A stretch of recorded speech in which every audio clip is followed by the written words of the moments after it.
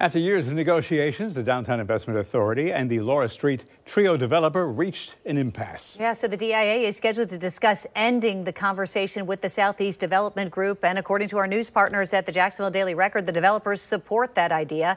News for Jax reporter Chris Will is joining us now live. And Chris, while the talks with the DIA board are just about done, the plan to renovate the historic buildings may continue.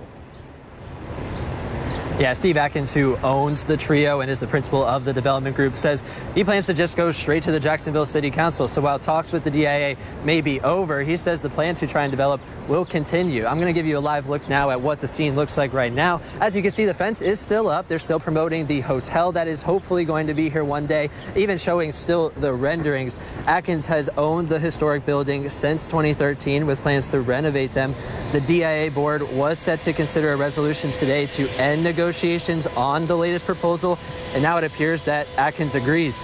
Atkins told the Jacksonville Daily Record, quote, "In my mind, there's nothing more important for downtown now that the stadium deal is done. This is front and center. And the only way I think something is going to happen is if we work directly with the city council." DIA documents put a $194.2 million price tag on the renovations, with Southeast requesting about $89 million in city incentives. Those numbers, according to a DIA report, put the city, quote, at risk and is seen by staff as not worth consideration. Now, the DIA agenda for today still has this topic on the agenda, but DIA is recommending, quote, that it is not in the best interest of the city and recommends that city council reject the developer's request for incentive. Reporting live in downtown, Chris Will, Channel 4, the local station.